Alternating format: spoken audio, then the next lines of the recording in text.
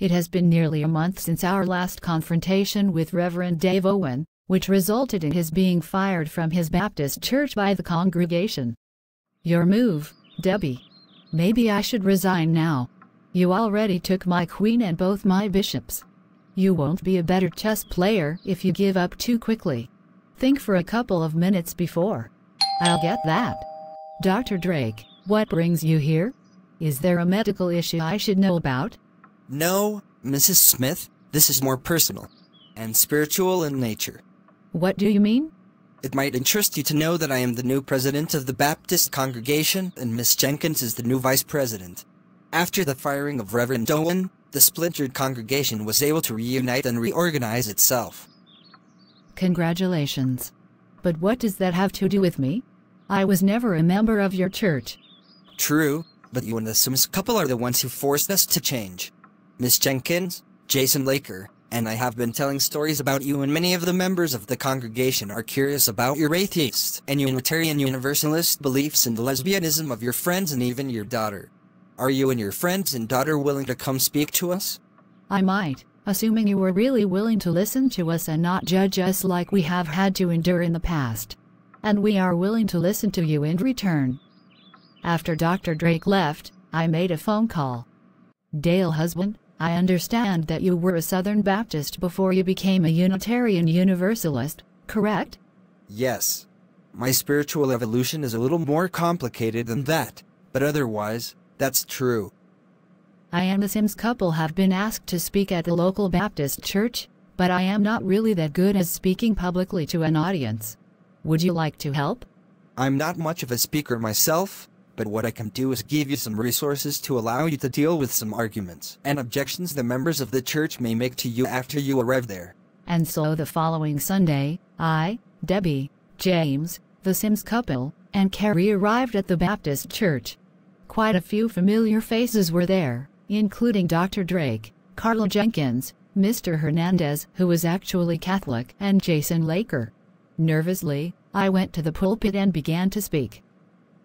It might interest some of you to know that I was raised in a Christian family, but even before I became an adult I found the Christian religion unacceptable to me, and then I became an atheist.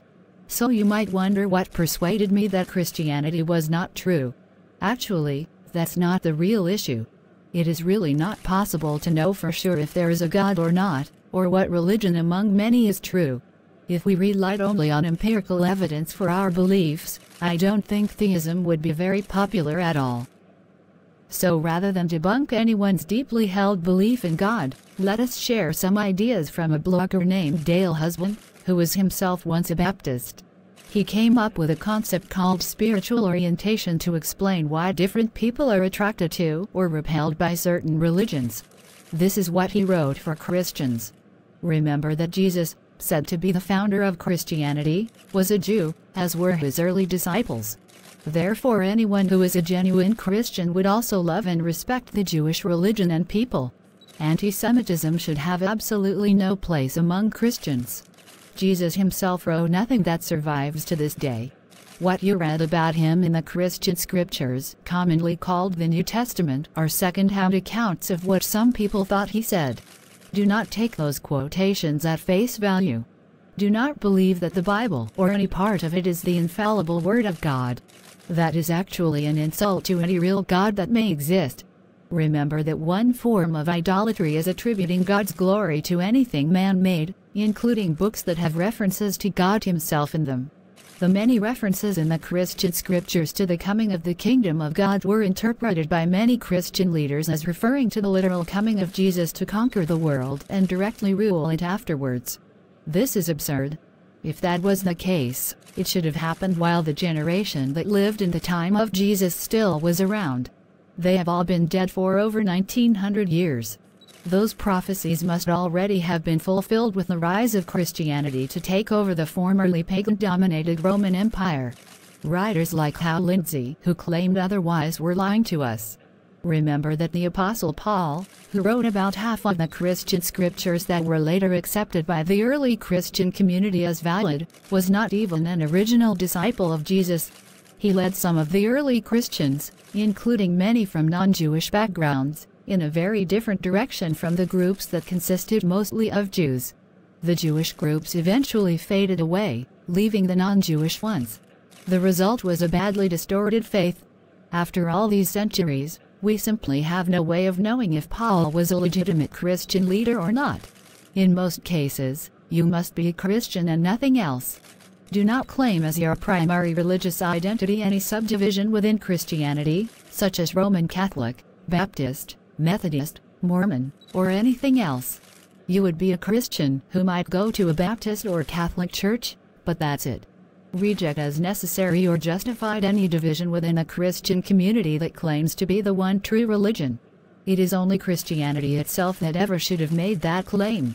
Not Mormonism, not the Jehovah's Witnesses, nor any other such radical reformist or restorationist group within Christianity. These are simply additional divisions that do more damage to the credibility of Christianity itself. There is one exception to this: if you are also a member of a religious group that is actually multi-faith, like the Unitarian Universalist Association. Then you should distinguish yourself from non-Christian UUs, but also celebrate the UAism you have in common with them. Next to take the podium was Lucy. When I was younger, I used to wonder why hypocrisy was such a problem in religions like Christianity. One day, the answer came to me in the Bible itself. In the Law of Moses, specifically Deuteronomy chapter 24, verse 16, it is written, "The fathers shall not be put to death for the children, neither shall the children be put to death for the fathers. Every man shall be put to death for his own sin." Incredibly, Moses himself broke that law. When the Midianites were conquered and plundered by Moses' followers in Numbers chapter 31, Moses gave this order: "Kill every male among the little ones." He actually insisted that boys die for the sins of their fathers in that case. Also, in 2 Samuel chapter 12, verses 13 through 18, God killed a newborn baby for the sins of his father, King David. Jesus condemned hypocrisy among his own people. Why should God himself, who gave us the laws in the Bible, be allowed to break them? The simple truth is that God had nothing to do with the writing and assembly of the various parts of the Bible. It was written by men who told stories about God and those who believed in God, but those were still only stories, just as the Harry Potter novels are stories of this modern age. Is it possible that the writers of the biblical stories intended in at least some cases to make fiction, and then centuries later some people mistook those fictional stories for real history? Imagine if 1,000 years from now, there was a religion based on the Harry Potter stories. So how can religions based on biblical stories be justified but not a religion based on Harry Potter? The next speaker was Jessica. I and my wife have gotten a lot of hateful messages insisting that our being a lesbian couple violates the laws of God.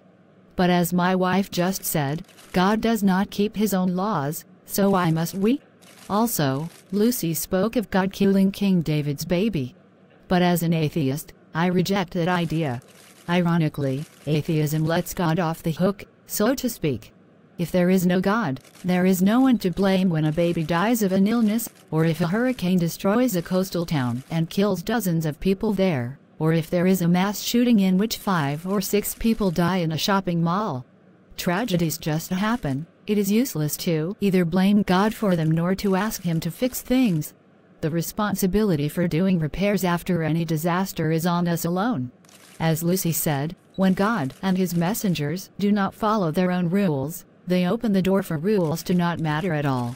For anyone. And that is why I, as a highly ethical atheist and Unitarian Universalist, don't need your kind of God-centered religion at all. I do have strict rules and principles, and I seek to obey them in all ways.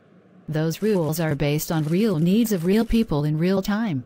No God is involved in such rules, and therefore there is no issue of hypocrisy from that God. The hypocrisy, if it exists, would all be on me. The final speaker was Carla Jenkins. I have learned the hard way that things you were brought up believing as a child are not necessarily true or even useful. The idea that only one religion must be able to save souls is a lie that must have been invented by Satan, not God. Christianity itself is divided into thousands of different sects, so which one is true and which ones can save us? We simply cannot know. We just have to decide what is best for us as individuals and then proceed to mind our own business. We are all human beings and our humanity is everything. It is forgetting that which tears us apart from each other. Finally, the congregation was asked to make an important decision. I think we have heard enough from our guests today, so now I, as president of this church, make a formal motion that we as a congregation vote to leave the Southern Baptist Convention and instead join the Unitarian Universalist Association. As you use, most of us can continue to call ourselves Christians if we feel that religion is right for us, but we will no longer shun and scorn atheists and LGBT people.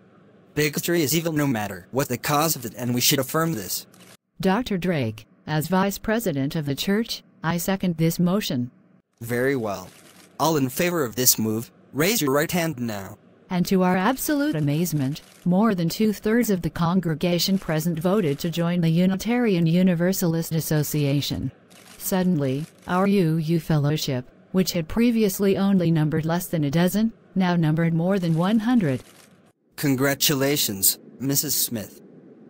I can't believe this has happened. We never thought an entire church would join with us when we first formed the Unitarian Universalist Fellowship nearly 2 years ago to resist the anti-atheist and anti-LGBT bigotry that dominated this town. Well, we as a church had to finally face the facts.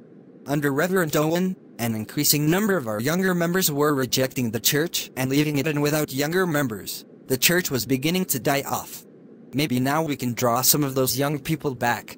They don't need hypocrisy and bigotry, even if most of us older folks grew up with it. They need love. The kind of love you clearly have for each other and for us. Thank you for showing us a better example of how to live.